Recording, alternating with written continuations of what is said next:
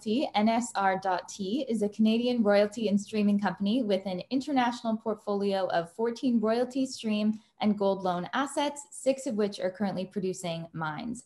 A diversified risk profile, best-in-class dividends, and an experienced management team are just a few aspects of what drive Nomad's attractive valuation as it grows its low-cost production profile through the acquisition of additional streams and royalties. If none of that made any sense to you, you are in the right place. Hi, I'm Maddie Grace. This is 5 Easy Questions, breaking down the public market for new investors. Today, I'm speaking with Nomad Royalty founder, chief investment officer, and director, Joseph de la Plante, for a layperson translation of the market, company, and its leadership. Thank you so much for being here with us, Joseph. Hi, Maddie. Thanks for having me. All right, I will just jump right in. What is a royalty streaming company and how is it different from a mining company? So a royalty and streaming company is essentially a type of company that exists in the precious metals space. We differ from operators in the sense that we don't own any mines. What we own is contracts on mines where we get to receive a percentage of the mine's metal production, typically gold and silver, for the duration of the mine. And so what that allows us to do is have a tremendous amount of cash flow and revenue within a very small platform. At Nomad, we're actually only 6 employees, but we were able to generate $30 million in revenues last year because of this business model that's been tremendously powerful in generating a growing bottom line for investors, because once we make our initial investment, we have no further investment to make over the course of our contracts. And so everything that happens at the mines through exploration and expansions, we get all the benefit of without necessarily having to invest any further. Okay, this is not my purview, so I'm just going to really dumb it down for me personally. Basically, you just don't have to get your hands dirty in the physical mines. You just provide the funds in exchange for a future payoff. That is correct. So we enter into financing agreements. We receive these metal streams. We're actively trading gold and silver every day. But we have no hands in the operations. We don't have a say in how they're run. That's left to the operators. Really, we're more of a financial company. And the nice thing too, as a royalty company, is we have a portfolio. So as an investor, you don't have to go and pick and choose which exploration company you want to invest in or which producer to invest in. You can rely on us because we do all the due diligence on every single opportunity. And you get to buy our portfolio and our picks and really, avoid that whole job yourself. And so that's why we're there. Oh, brilliant. That's how I would do it. What is the difference between owning a dividend stock and a growth stock? So there's, a certain philosophy about how we run and grow our businesses. I guess the idea generally is that if you're a company that's growing, you want to make sure you keep all your cash to dedicate into your operations because that's in principle why your investors are buying your shares. The flip side of that is a dividend stock is something we would consider to be more mature, where there's a good amount of cash flow and there's an ability to return some of that through to the shareholders to get an extra yield on top of the appreciation in the share price. The royalty companies are actually an interesting combination of the both because even though we are companies that are meant to grow over time, we have such high amounts of operating margins and cash flow, we can actually do both. And we at Nomad, we're quite dedicated to having a very high dividend yield. We actually have the highest dividend yield in the royalty space. And even I'd say in the mining industry as a whole, we're in the top 15 dividend payers if you look at companies that are $250 million and greater.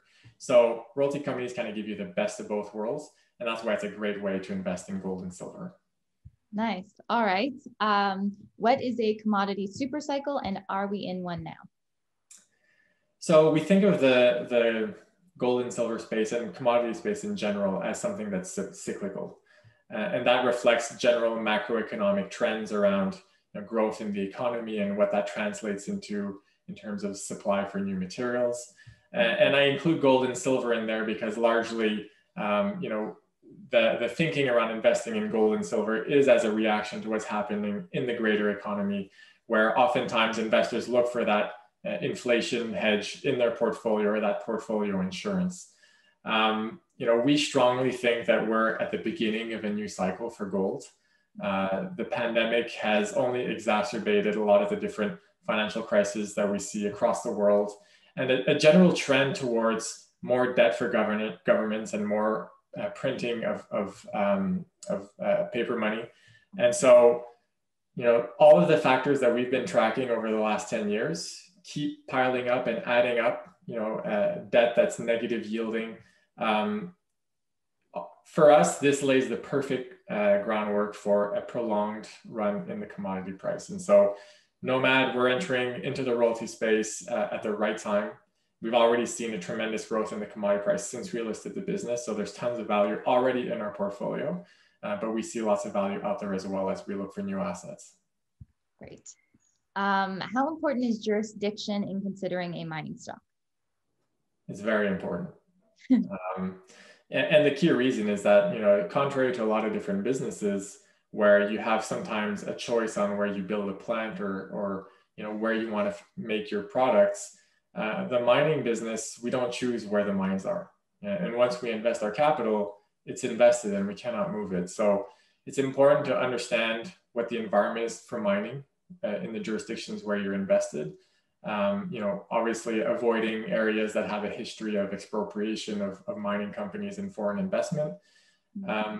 And I think the thing is too to recognize is there's no perfect jurisdiction, and these investments are, for the most part, if a mine can run from 30 to 60 years. And so even the best jurisdictions over that time horizon will have ups and downs in terms of their policies for mining and their incentives for mining. So I think a good approach is to look at a balanced, diversified portfolio where you can have some exposure to the best mining jurisdictions, some exposure to some jurisdictions that have a history of mining but are perhaps not considered to be tier 1 jurisdictions. And overall, what you'll find is that you'll be sheltered largely from changing dynamics in any given jurisdiction. Amazing. And last of the 5 questions, what are Nomad's ESG guidelines? So ESG is obviously a very important topic when it comes to mining.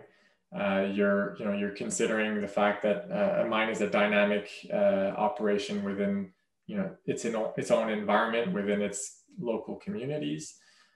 So what we do when we invest is we dig quite deep in terms of the practices in relation to the environment, how the mine manages water and tailings, and the relationship with the community. Is it a positive relationship?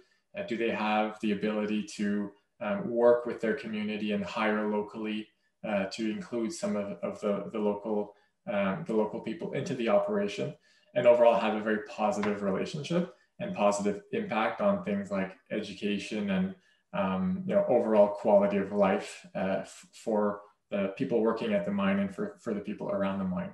So it's high on our list when we invest in terms of the criteria. We have pretty stringent criteria. And I think overall, the mining industry is doing a good job of putting in place new practices, perhaps not new practices, but increasing practices on the ESG front. And it's becoming a big topic for investors as well. So it's nice to see the mining industry react accordingly. And I can certainly say, as a royalty company, as an investor in the space, we definitely want to have an impact in this front. Oh, I love that. So good to hear. Okay.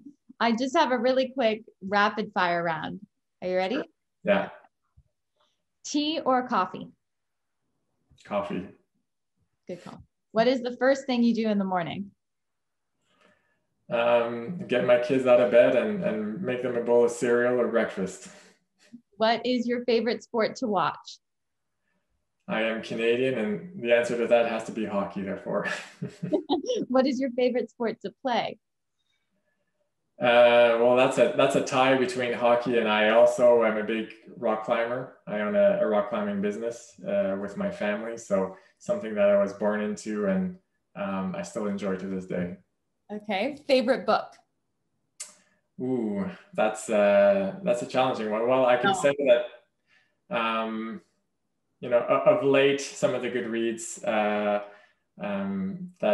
other than the books that I read to my children, I can say that what would be a good one? Never Rest on Your Oars, which is the story of how tech was built.